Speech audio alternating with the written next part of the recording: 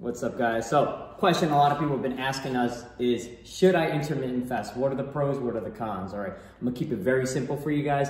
It is a eating strategy. It is not no diet pill, is no diet magic trick or anything like that. The entire concept of intermittent fasting is to have a window period of eating.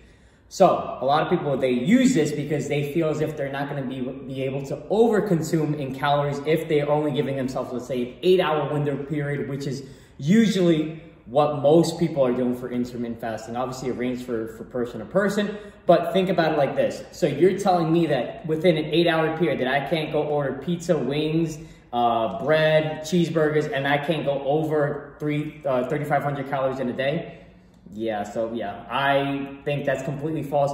Again, use it as a strategy, guys, okay? Use it as a strategy. Is it gonna work? Yes, and you know why? Because if you put yourself in a caloric deficit, it's gonna work.